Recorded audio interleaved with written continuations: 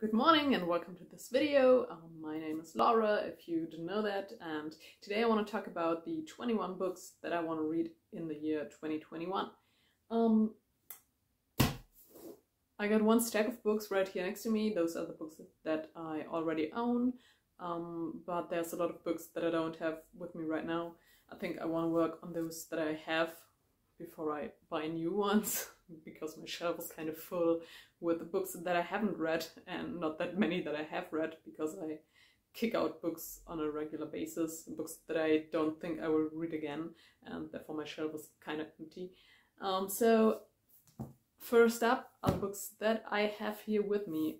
The first book is Ducks, Newburyport by Lucy Ellmann. This is a very thick book.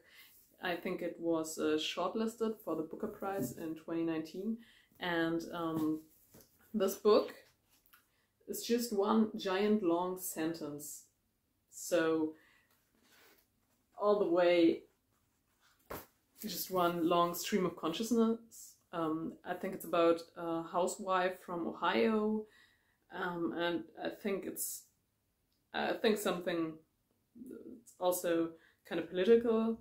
I don't really know that much about it, just that it's a stream of consciousness, and I think it's gonna be a beast to get through, so I'm curious where this is going, but I'm looking forward to it.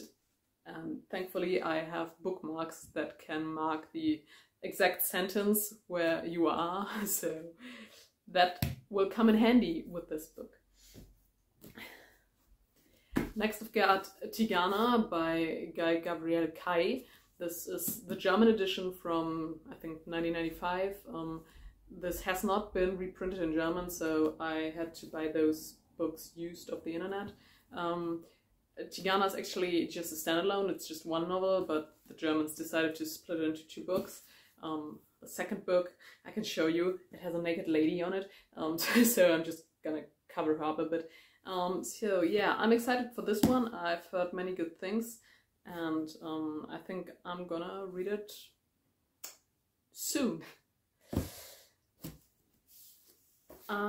Next I got Shah and the End of Time by Roshani Chokshi. This is a middle grade fiction fantasy, I think, about a girl from India, maybe. I don't really know. I just know that it's inspired by Indian culture, and I've heard many good things about the series, and I'm really excited to read this book, and I think it will be the go-to book when I'm finished with this 1,000-page long literary fiction thing. So then I got The Silence of Bones by June Hoor. This is, I think it's a fantasy novel set in, I don't know what kind of era. Oh, 1800, Joseon. So it takes place in Korea, and I think it's a fantasy novel, a YA fantasy novel. I don't really know that much about it, because so sometimes I don't really look into books before I buy or read them. But this sounded interesting, so I bought it, and I think that it will entertain me. Then I've got Woven in Moonlight by Isabel Ibanez. This is, I think, based on Mexican, South American myths and legends, folklore. I'm not really sure, but I love the cover, and I'm always looking for something that's not based on Western culture, Western European culture. And so I thought I'd look into it.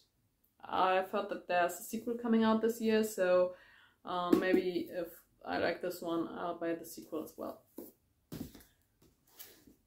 So then I've got Light of the Jedi, Star Wars. So I like Star Wars. I'm not that kind of super fan. I enjoyed the latest movies as well, in contrast to some other people who really hated them.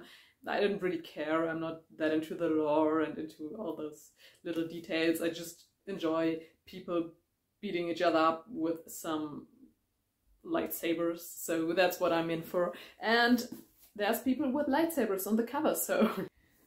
Then I've got Legendborn by Tracy Deonn. I've heard so many good things about this book. I think everyone's reading it right now, and so I bought it as well, and I'm looking forward to it. So yeah, it's about a girl with magical powers, I guess. I don't know. I'm really bad at remembering the synopsis of a book that I want to read. But I think if you so I think everyone's heard of it, and I'm looking forward to it. So the next one's actually kind of cheating, because I've put down continue all the series that I've already started. So that includes, but is not limited to, the Greenbone Saga, which I'm currently reading the first one. But I will finish this soon, I hope. And then I want to continue on with the series because I really like this so far. Then I've got the Mistborn Trilogy. This is the second book in the series, The Well of Ascension by Sanderson. I've read the series before. This is a reread, and when I'm done with this, I will move on to the third one. Then I've got God's Grave by Jade Kristoff, which is the second novel in the Daevabad Trilogy. I think this is the UK version, and I have to say I really like those covers. Yeah, so I read Neverlight, I liked it. I think it was a bit edgy for my taste, but I liked the world building, so I decided to give the second one a chance, and I think I'll start it soon when I'm in the mood for it. Next I've got the Daevabad Trilogy. I think that's what it's called. This is City of Brass, the first one. I've read this like a few years ago, I think. I'm currently rereading it this far in, so I think I'll finish it soonish. I hope. I get distracted easily by other books that are like, oh yeah, I want to read that now. I'm really a mood reader, so yeah. But I've already ordered the second and the third book in the series, and I think I'll have them with me soon. And another series I want to continue is Stormlight Archive. I've read what's the first one called? The first one and this Words of Radiance. I read both of them, and I'm rereading. So I finished the first one, and so I want to reread this one next, and then I want to go on with Oathbringer and Rhythm of War, which I haven't read. So I think I have some catching up to do, and that's what I want to do this year as well. And that's all the books that I have here with me now. Next are the books that I don't own. So I've got House in the Cerulean Sea by T.J. Klune, which everyone's raving about. I've heard so many good things about this book, that it's so comfy and nice, and I've read the Extraordinaries by the same author, which is a YA fantasy novel about superheroes. I didn't really like that one. It was an okay read. I think I enjoyed the writing style because it was easy, and the book wasn't hard to get through, but I didn't really vibe with the protagonist because it was just an angsty teenage boy, and I'm not an angsty teenage boy, and I couldn't really identify with him, so I didn't enjoy that book as much, but I think I'll check out House in the Cerulean Sea soon. Next I've got Gearbreakers by Zoe Hana Mikuta, which I assume is about giant robots and girls, which is the thing that I see on the cover, so I don't really know much about it. It's coming out this year. I don't think it's coming this soon, so I've got some time to read other things, but from the cover alone it looks interesting, and so I will pick it up when it's out.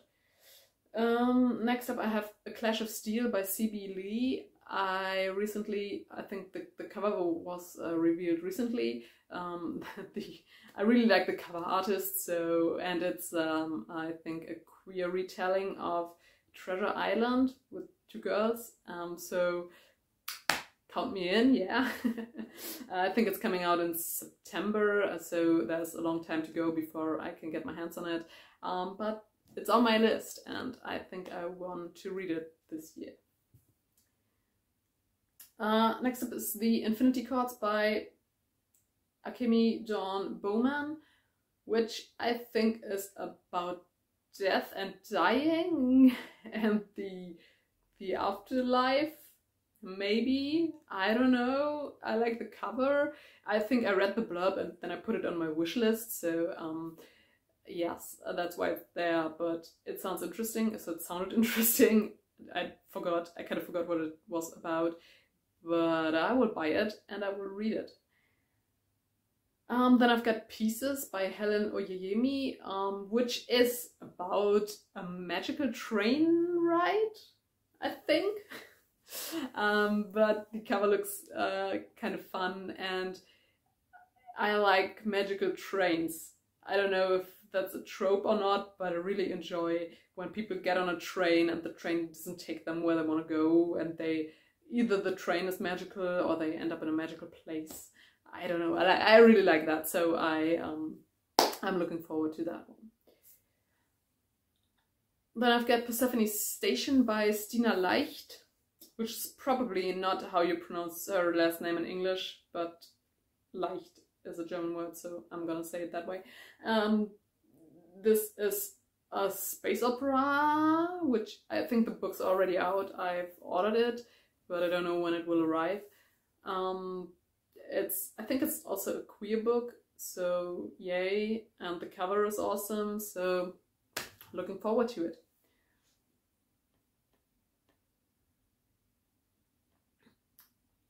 Next up I've got Ruin Song by Julia Amber, which is, I think, a YA fantasy novel with lesbian romance representation in it, and the cover is great. That's why I put it on my list. I've ordered that one as well, and I think it will arrive in the next days, soonish.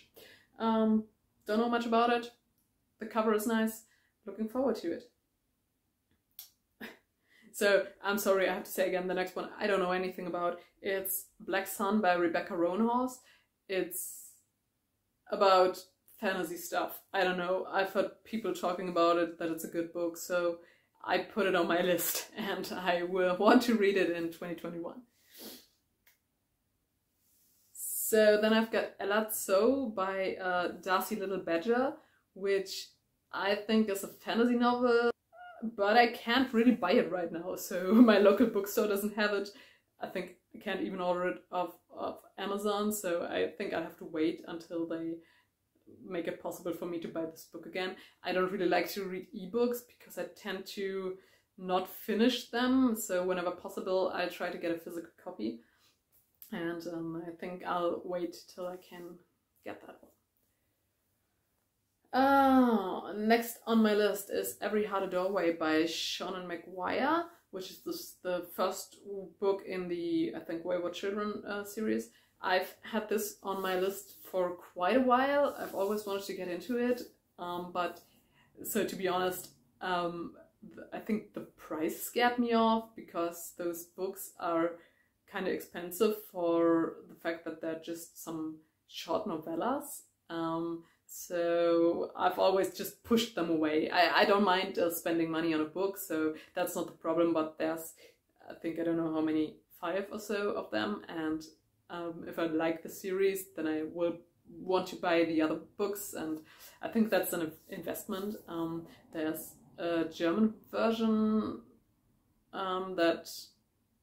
so it's one book that includes the first 3 novellas, so maybe I'll buy that one, but I want to get into this series this year. So next I've got Sandlin Ascents by Josiah Bancroft, which is a fantasy novel about a guy whose wife goes missing and he has to enter the tower to find her, and that book sounds like a really weird creative fantasy book, so I've had this on my list for a while as well. So now I ordered it just a few days ago. I think I'll get it soon, and then I want to get into it because it sounds really cool. Then I've got Where the Crawdads Sing by Delia Owens. I think this one was on the bestseller lists last year everywhere, and I thought about reading it. Some people say it's really boring, others say it's the hottest shit ever. I want to find out, just to know, and I think I'll be reading the German version of it, so I can hand it over to my mother when I'm done, because she likes to read these kinds of books as well. And yeah. And the last book I've got on my list is the Wheel of Time series by Robert Jordan. I read the first book a few years ago. I enjoyed it. I didn't think it was phenomenal, but I enjoyed it. So now that the Amazon Prime series show is coming up this year, I want to get back into it so I can be one of those people who say, yeah, but it's so much better in the book, or I don't know, whatever. So I don't want to be spoiled, so I just want to know what's going on before I get into the series. I'll be reading those in German as well, because my girlfriend expressed interest in the series and she doesn't like to read English books, so I thought I'd get the German version of it, so she can read them when I'm done. Yeah. And those are the 21-ish books that I want to read in the year of 2020. So I don't think I've got that many very special fancy books on this list. It's all, I think, kind of basic. But those are the books that interest me at the moment. And but I'm really excited for this kind of challenge because I'm a mood reader. I just pick up whatever I want at the moment. That's why my stack of unread books is really big, and just to make sure that I can pick up some kind of genre whenever I want. But I'll try to stick to this list of books. So my goal for 2021 is to read, I think, 50 books. And even with those 21, there's still room for some moody mood picks in this year. And yeah, I'll see where it goes. So thank you for watching. I hope you enjoyed this video. And if you want, you're always welcome to comment on what you want to read this year, and if any of my picks are your picks as well. And then we can discuss, maybe, I don't know. So that's it for today. Have a nice day, morning, evening, whatever time of the day it is right now where you are, and see you next time.